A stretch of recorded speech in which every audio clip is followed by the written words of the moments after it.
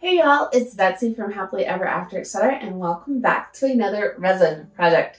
So today I'm going to be showing you how to take an ice cube tray and make these adorable acorns and squirrels for fall. I love how these turned out. Honestly, like even the squirrel would look so cute sitting on a shelf. Like I could just put him up on a little display. But I'm not quite sure what else I'm going to use these for just yet. I will show you at the end of the video some ideas that I've come up with because I'm playing around with my fall tablescape later today. But acorns, squirrels, resin. Let's do it. All right, y'all, so let's jump right into mixing our resin. So we are going to start by putting on all of our protective gear because that is always the most important. So, dun, dun, dun, dun.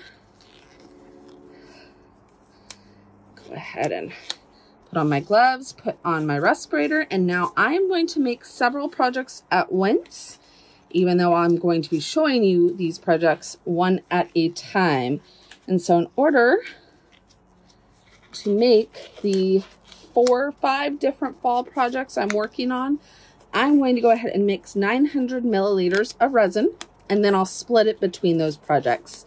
I will put on the screen here how many milliliters we use for each individual project on that video.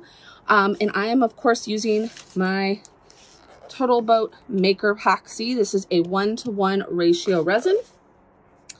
If you want a full in-depth mixing tutorial for resin, I did just release my Resin for Beginners course. I will link that down below. I go over every single step in detail for all kinds of things, but mixing resin is lesson number 1 because if you're going to make anything with resin, kind of an important step.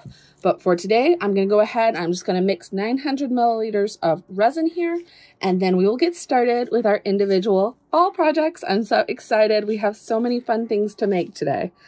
So as always, just dun, dun, dun, dun.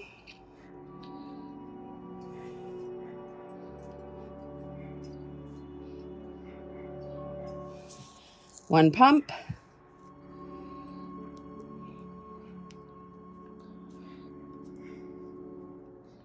So 1 pump. I'll be back once this is all mixed up and ready to roll. All right, so we've got all our resin mixed. We've got about, well, it doesn't really matter because we're using different amounts for each project. But we've got about half copper and half of the copper flakes. So we're going to go ahead. I've let them sit for a minute. I'm going to use my heat gun to pop all those bubbles.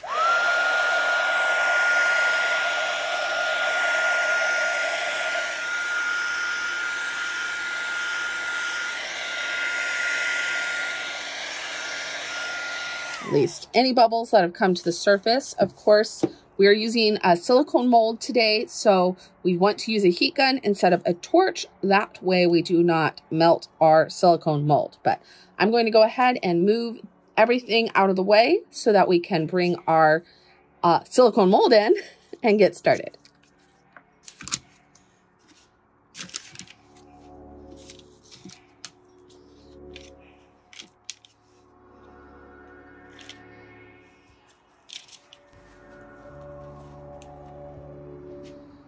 Squirrels and acorns, y'all. Like, I'm so excited. All right, so we are going to make these. I have about 400 of the copper left and about 100 of the rose gold flakes. So I'm not exactly sure how much this will take. We will see. But I'm going to try to make them. Well, you'll see. You'll see.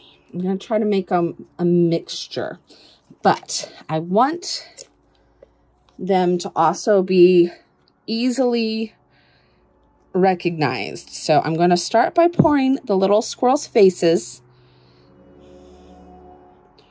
with the copper. We'll start to level out.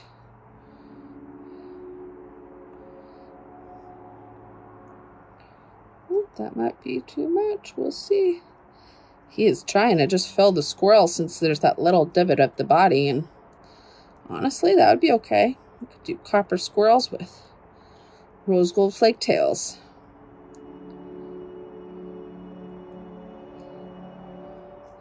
And to be fair, we do not need to fill this mold as deep as it goes if we don't want to. This is technically for like cakes and cookies, and we're just making little squirrels and acorns.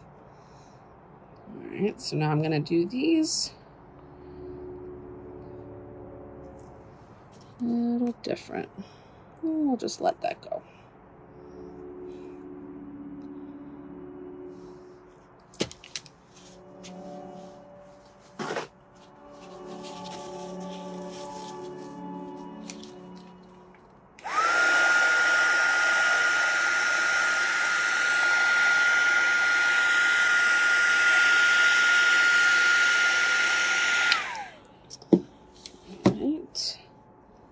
Now I'm going to go ahead and start with the clear.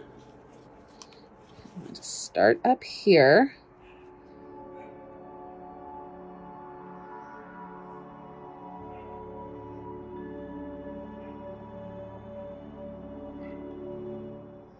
And you can see they will start to blend together.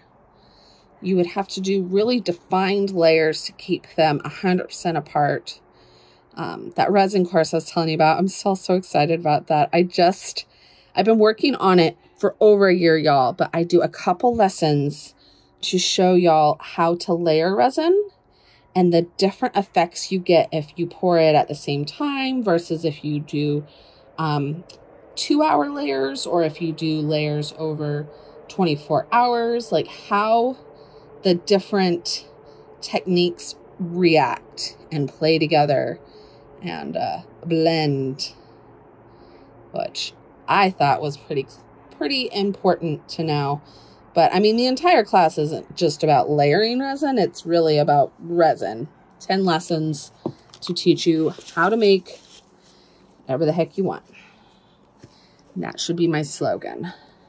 All right, I'm really liking this so far. And can we go ahead and pour some at the bottom? Number one lesson with resin. I say this every resin lesson, every resin video, every resin blog post. And don't worry, just because I am selling my super awesome, super cool Party People Resin for Beginners class, that's my second slogan, doesn't mean I won't still be doing resin free videos and blog posts, because your girl has to make stuff. And if I have to make it, gotta share it with y'all.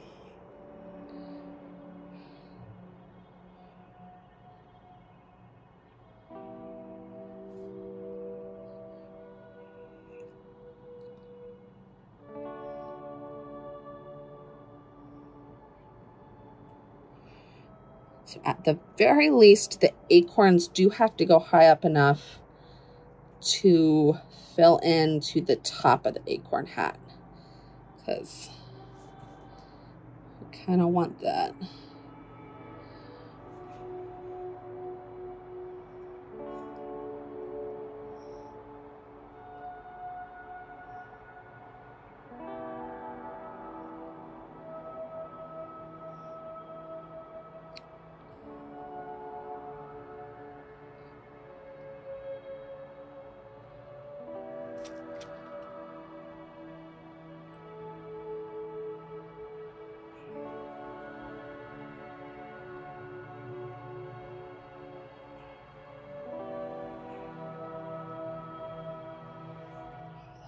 That's fun. I'm trying to do them all a little different so we can see how they all play together.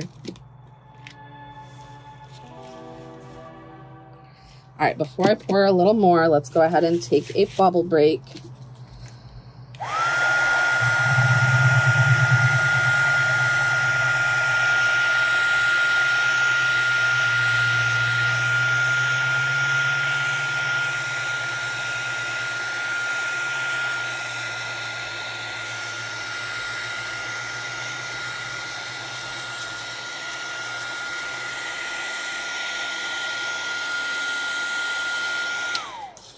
Oh no,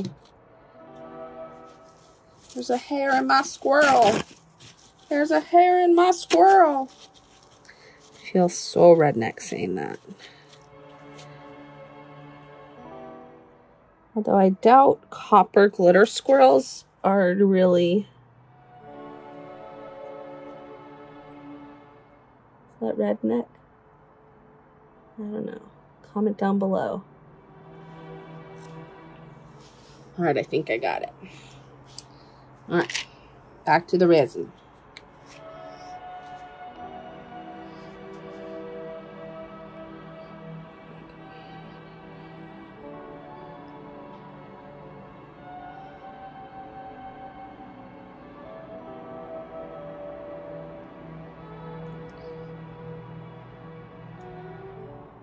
Do a little bit in the acorns, and then I'll fill those in with copper.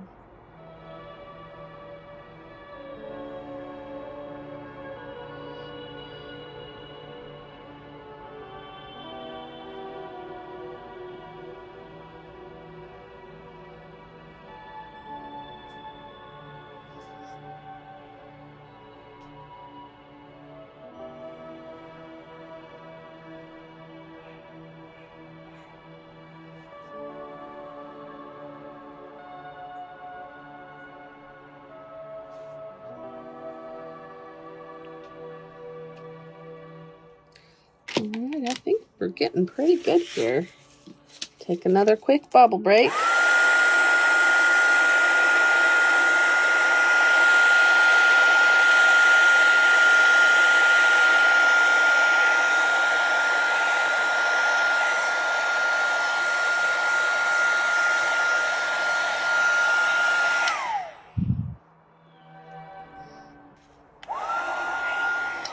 Now, straighten this one out just a smidge because he seems a little confused and crooked.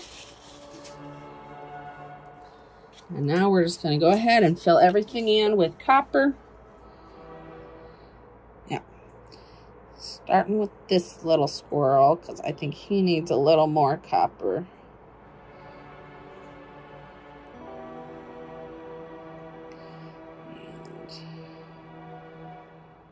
This one needed a little.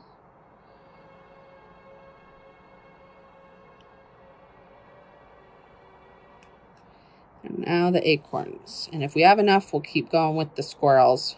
But I really want those acorns to have their little stems. And typically, I do try to just stay within the mold and not completely drizzle resin all over my entire silicone thing, but that's just not going to happen on this one, so I just kind of gave up. And that's the beauty of silicone, is we'll just use some duct tape or frog tape or something at the end after we pop these out and they're cured, and we'll just take that resin drizzles off the back. All right, so we've got about 200 milliliters left.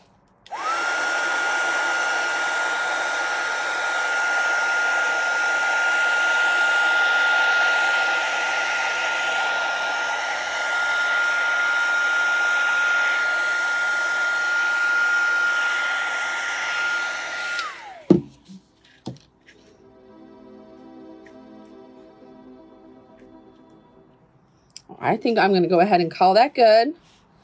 Let them cure a little bit, and then you can tell I've got a baking tray and a silicone mat here. That way I can just pick this up, bring it inside, cover it, and let it cure for the night.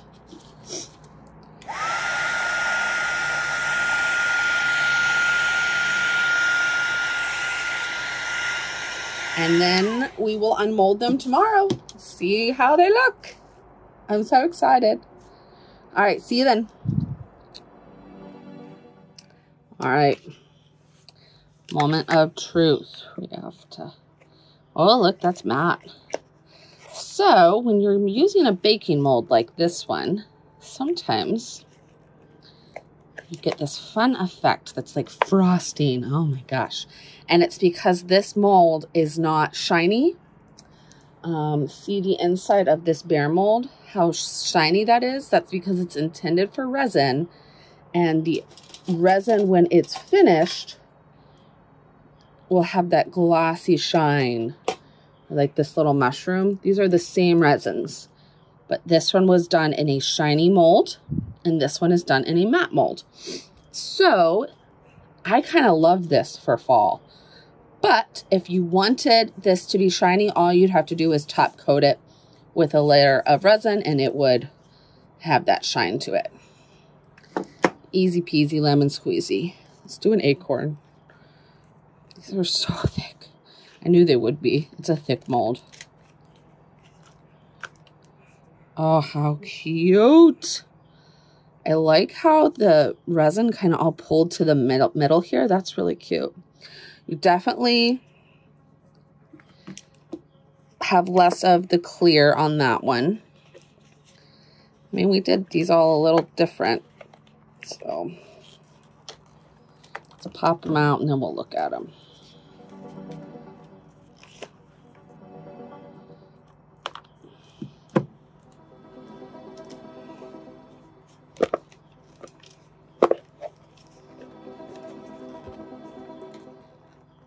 I have no idea what I'm going to do with these. I'm guessing put them on a table for something.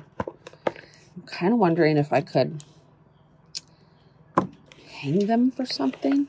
I don't know what I need squirrels and acorns to hang for. I just think they'd be cute, like over a table, hanging from the ceiling. And they're kind of three-dimensional. All right, so yeah, the ones with the tail where I really kept the resins separate, you can see the clear a lot better. But mostly acorns where they mix together are just kind of mixed together. The backs are a little better, but I think that's because the copper is heavier and settles to the front, and then the flakes rise. Look at this little guy. He has that effect going on right here on his tail. That's so cute. All right, I'm going to go put these up where you can see them really good, and we'll get you some close-up shots so you can see how they turned out up close and personal. Okay, how cute did these turn out? I really like this squirrel with the clear tail. Oh, he's so pretty. And I love how the metallic hair pulled to the center. Like, that is such a fun detail. I think, I don't know. I like that they are thick enough that they can stand. So I might add them to a little shelf for fall. You could easily add these to a sign. Maybe I'll add them to a sign. Something about nuts. Oh, that'd be cute. Do you guys ever watch on YouTube the Squirrel Olympics, where the guy was fighting with the squirrels to stay out of his backyard, and now he's just full on like building them obstacle courses and Olympic games? Maybe I need an SVG for the 2022 Squirrel Games. Either way, I love this project. If I do something with it, I will put the clips at the end here, and I will see you in the next video. Bye.